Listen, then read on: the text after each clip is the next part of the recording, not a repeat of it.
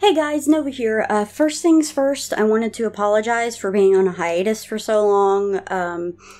It's just been really hectic here since around the end of April. We've been at where I work, we've been working 12-hour shifts. It's been really tiring. I have a few chronic fatigue issues anyway. It makes it a little bit rough whenever every time you turn around, go to sleep, get up, you go to work, you come home, you go to sleep, then continue it over and over again for, you're at work 12 hours a day, and I end up sleeping for close to 12 hours a day. And it's just been really tiring. So I needed that hiatus, especially because, my sister just got married. Obviously, everything got a little bit hectic with that. It was fun. Everything turned out so well. My nephew looked adorable in his little vest. Oh my goodness.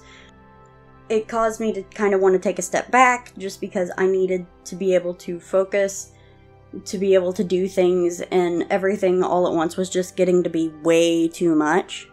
But hopefully from this point moving forward, I will be consistent with videos, and hopefully I can get this one out today. This one might be a day late from my preferred upload date, but if it is, then oh well.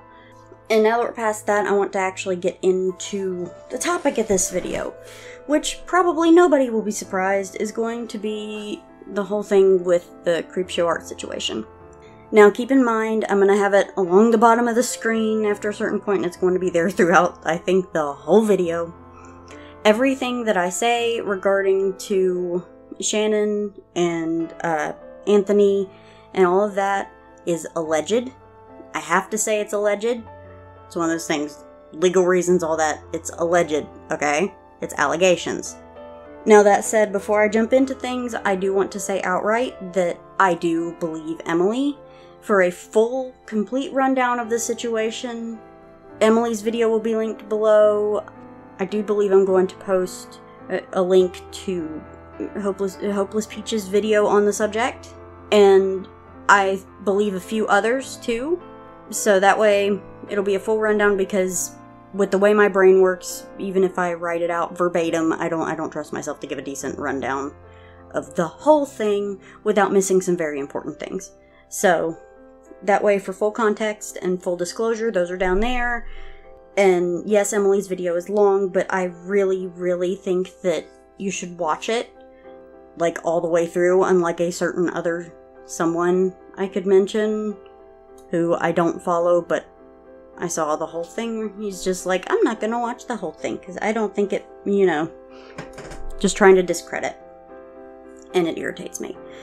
But I wanted to wait a while to actually put this video together and put it out and say something on this for a couple of reasons. One, I'm a tiny channel. Me doing a commentary on this and going over this is not gonna do much. It's not. I don't think it's gonna reach very many people, but I still have feelings about this that I want to get out there.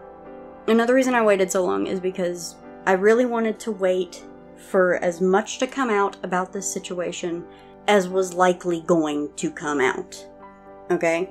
I didn't want to just jump the gun on it, and part of why I didn't want to jump the gun on it is because of the situation that happened a few months ago.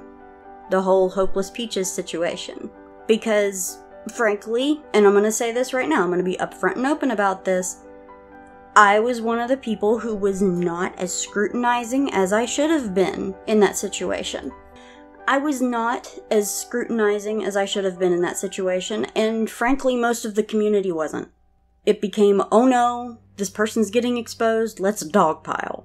I will say I never made a video on the subject. I did make a fan art video, a video of a piece of fan art for Shannon at the time, because I was an idiot. I'll be frank about that. That video it's been at least privated. I don't remember if I actually deleted it. I'll probably double back and actually delete it. But I just don't feel comfortable, especially with all this coming to light and all that, with having that video up on my channel anymore. I don't feel that it's appropriate to keep up, so I did take it down. But I do want to say outright that, and I want to say outright to Peaches, that I am so sorry that so many of us weren't as diligent as we could have been with looking into things. As diligent as we should have been with looking into things. I made a couple of comments on a few videos. They're gone now because the videos themselves are gone. But that doesn't absolve me of the fact that I did make them, and there was nothing really nasty, but it was one of those things where I was not as scrutinizing as I should have been. And neither was most of the community. I think that those of us who weren't as scrutinizing as we should have been should take responsibility for that, and should openly admit to it and acknowledge that we did, and that we were completely misled because we didn't look into things more deeply. Because that's the thing. We were misled because we didn't look into things more deeply. We weren't as thorough as we should have been. And I regret that. And as I said, genuinely, Peaches, I am very, very sorry that so many of us didn't look into things the way we should have, and that we weren't as skeptical as we should have been. It was wrong, and for so much of the community, for the entire community almost, to turn on you over flimsy, flimsy claims. So, I'm sorry. And you probably won't see this. I'm a teeny tiny channel, you probably won't see this, but I wanted to say it anyway.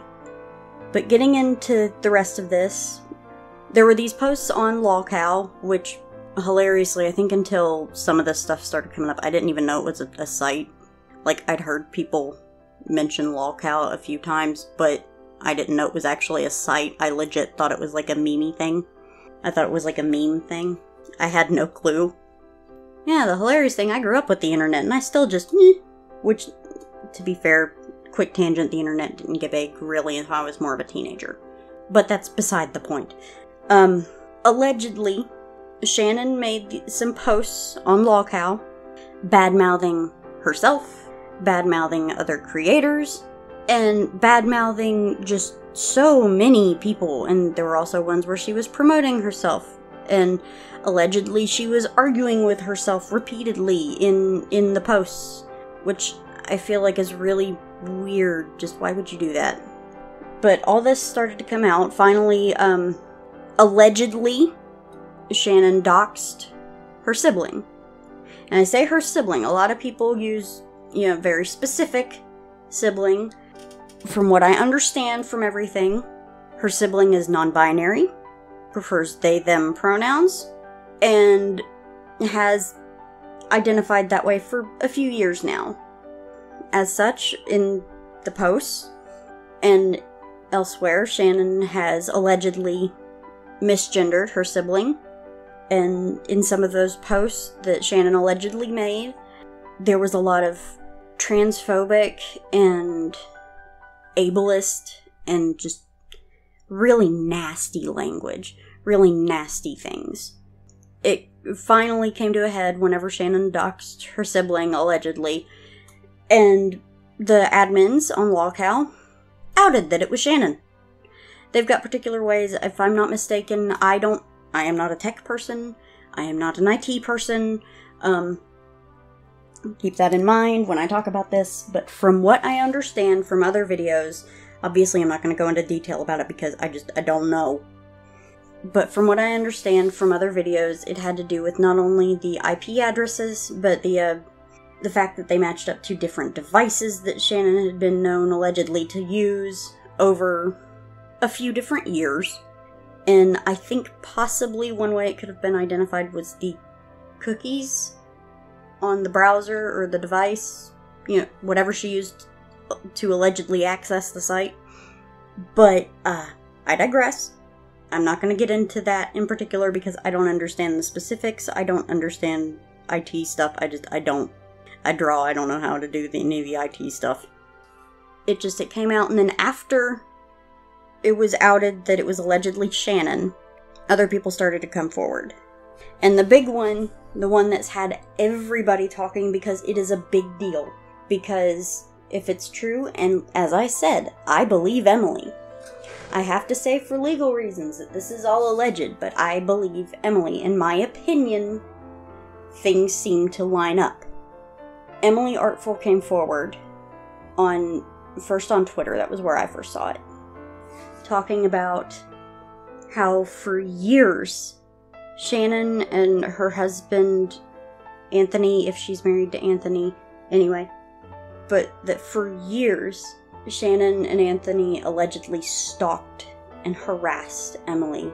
I cannot imagine how terrifying that situation must have been, but it's horrible.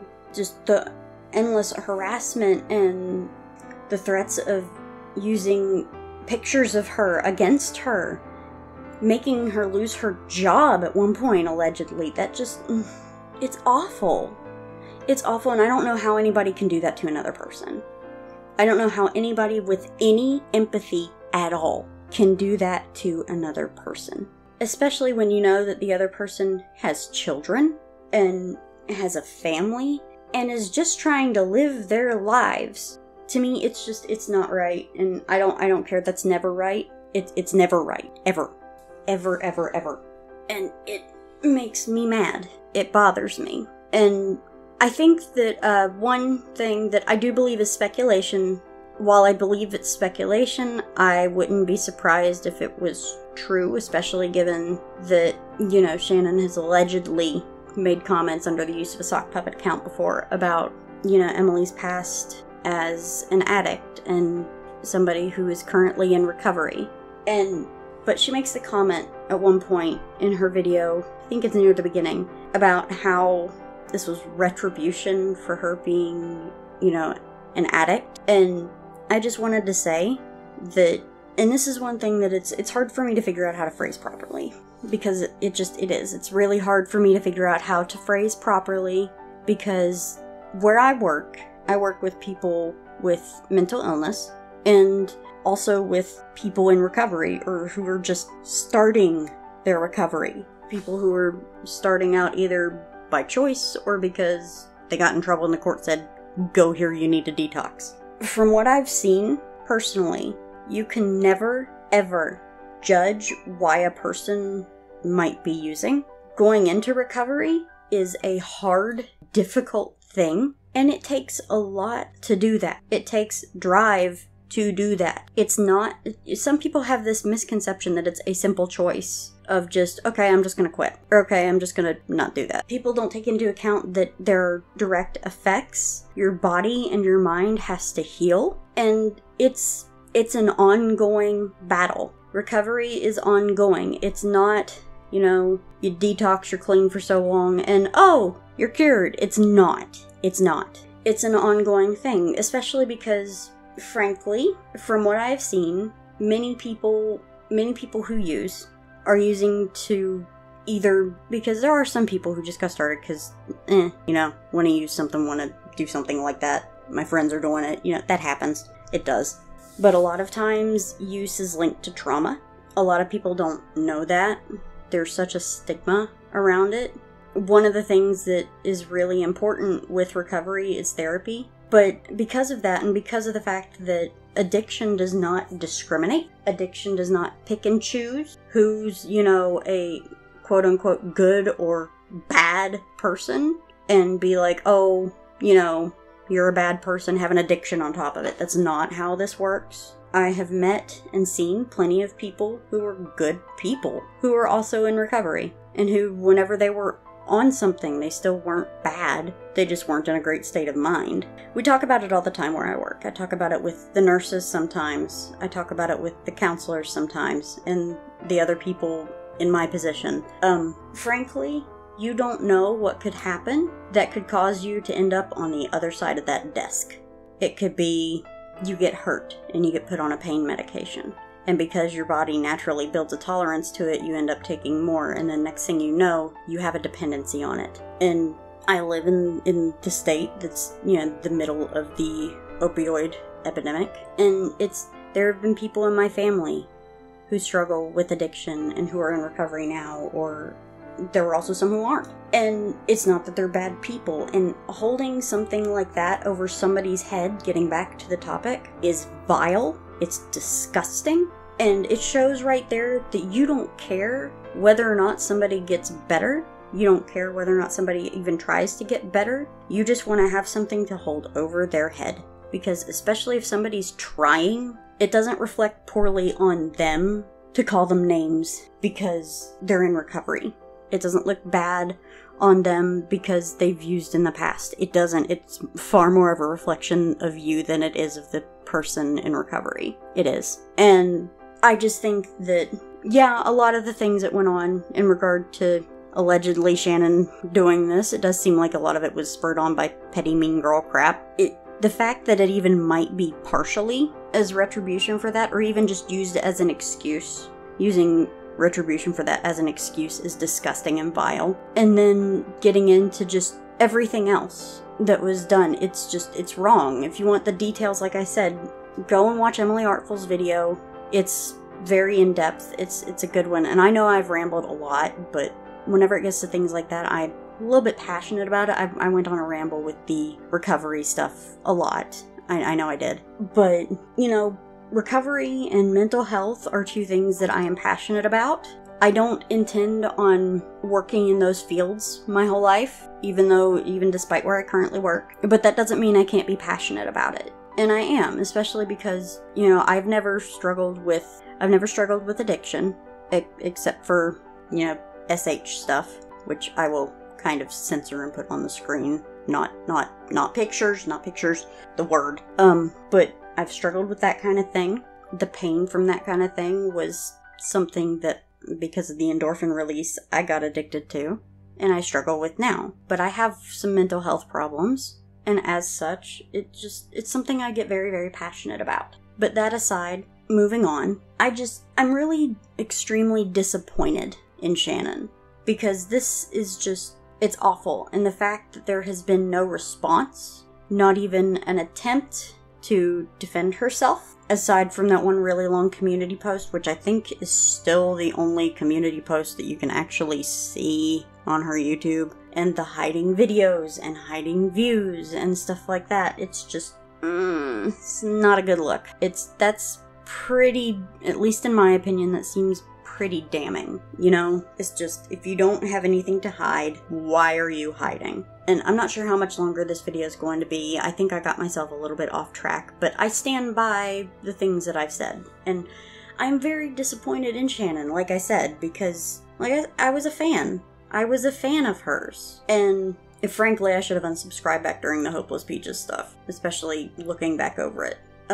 When things came out more, I did. Whenever things about that came more to light, I did unsubscribe, and then all this stuff happened, and it was crazy. Or, I mean, it was just, wow. Wow is the best word for it. But I am just very disappointed because, and I hate saying this, but I did kind of look up to Shannon. That kind of thing, whenever someone you look up to screws up like that, especially, which I feel like saying screws up is just, no, you knew it was wrong. You knew it was wrong, and you did it anyway. That's more than just a screw up that becomes intentional, allegedly. But I don't know, I've gotten kind of irritated because I've seen some people kind of, what's the word I'm looking for? I've seen some people just straight up not believing Emily because of instances where, you know, she tried to speak in more friendly tones to her stalker during this, and can we not? Seriously, there's another part of fight or flight that some people I've seen called friend or freeze, where you freeze up or you try and befriend or like try and be nice to the other person to try and diffuse and de-escalate the situation. And we need to stop. We need to stop acting like just because she wasn't, you know, aggressive back or immediately only disengaging. We've got to stop acting like that takes away from her testimony about it, because it doesn't. Like, frankly, if you're speaking with somebody who is potentially dangerous, at least where I work, if somebody starts getting dangerous, potentially physically aggressive or something like that, like before it gets to the points where, you know, you've got to have intervention by other people, we're taught to try and defuse the situation, try and relate, try and just get things calmed down, and try and do so in a way where the other person isn't going to be aggressive towards you afterwards or hold any kind of a grudge. That's not only doing things like that instinctually isn't just a natural response, it's one of the better responses in regard to the reaction.